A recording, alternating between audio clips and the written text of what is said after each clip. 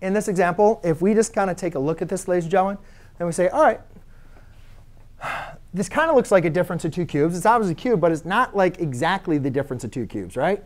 But if I factor out a 2, I get x cubed minus 8, right?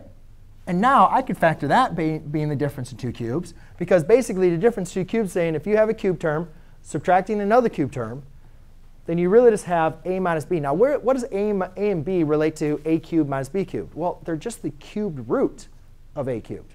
You guys, right? So if I'm saying x cubed is like a cubed, that means a is just going to be the cube root of x cubed, which is x. What's the cube root of 8? What number multiplied by itself 3 times gives you 8? 2. Then we square x. We multiply x times a, which is 2x. That should be a positive. And then we square 2, which is going to give us 4. Oops, what am I doing? Jeez. You got to write that down below. Factored form is x minus 2 times x squared plus 2x plus 4. OK. Shoot. All right, cool. So we have 1, 0 there. Got that one, right? I'll set that equal to 0. Yes? Wouldn't it be x squared minus 2x? X squared minus 2x. Because it's plus? No, the signs alternate for the formula. So it's minus, then that first term is positive, and plus the first term is negative. OK? The last term is always positive. These two terms are always the same, but these are like the reverse, basically. All right, so now when we're looking into this, we know we can find this 0, right? This is linear factored form, so we know that 0 is 2. This is not a 0. This is just a factor, right? That's just vertically stretching the graph. That's not a 0. But here, we need to factor this further down, right? So if we look at this, though, what two numbers multiply to give you 4, add to give you 2?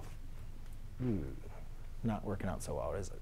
So we say, all right, well, looks like we need to go ahead and solve this with the quadratic formula. So remember, guys, opposite of b plus or minus square root b squared minus 4 times a times c all over 2a.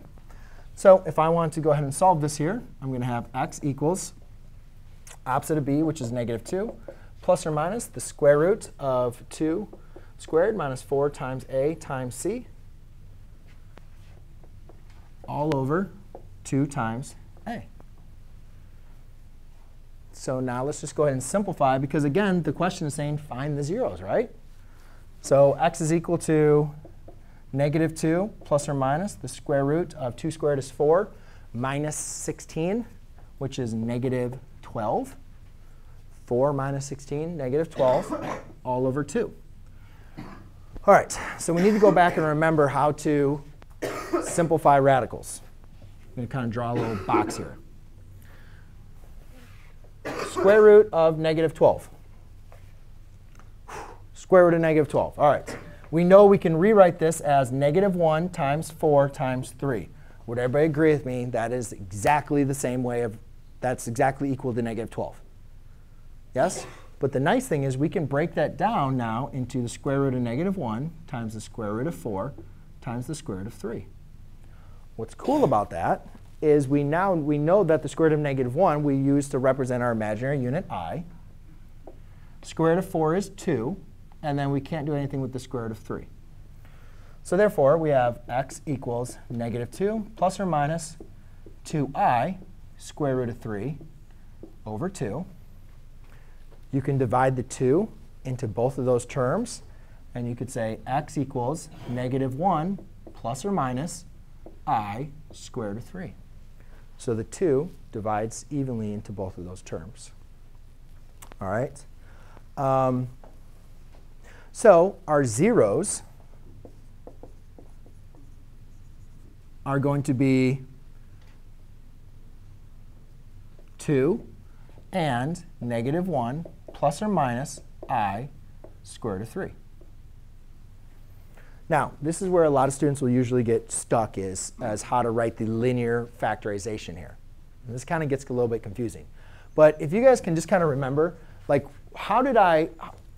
if we want to go from, here's the 0, how do we write the factor? So I'm just going to do 1. if I know that x equals -1 plus I times square root of 3 is a 0, or if that's a 0, how can I write this as a factor? All you guys got to do is set it equal to 0. So you'll add 1 to both sides. X plus 1 equals I square root of 3. Subtract that. So you'd have x plus 1 minus I square root of 3 equals 0. Well, guess what, guys? That is your factor. That's what your factored form would be. So basically, all you're doing is like using the inverse operation of these to get them in factored form. So if I say, what's the linear factorization? You're going to have 2 times x minus 2 times x plus 1 minus I square root of 3 and x plus 1 plus I square root of 3. And that would be your linear factorization.